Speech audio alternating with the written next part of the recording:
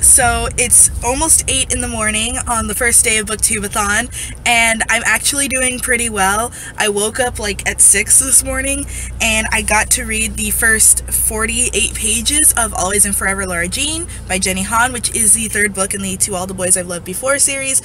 Sorry, there's like a weird light coming in. That's the sun, because it's early. So I'm heading out to wherever I'm going to be for the day, and hopefully I'll have time to read throughout.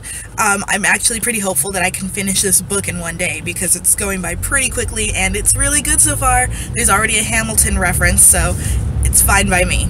So I'm about done for the day, at least in terms of being outside in the world. So I'm on my way back home, and I'm going to read a bit of Always and Forever Laura Jean while I'm stuck in traffic, because in LA you're always stuck in traffic. It's kind of part of the lifestyle. So I'm about 200 pages in so far. I think I might actually be able to finish the book by the end of the day, which I would absolutely love. Which means I can start on The Hate U Give faster, because I had originally scheduled 2 days for each of my full-length novels. So I'm really excited and I'm confident. I'm probably going to do one more vlog video type thing like this before I go to bed and before I edit it together and post it.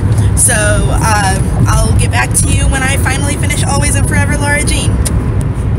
Just filming a little update. It is like 8 at night, and I just finished Always and Forever Laura Jean by Jenny Han.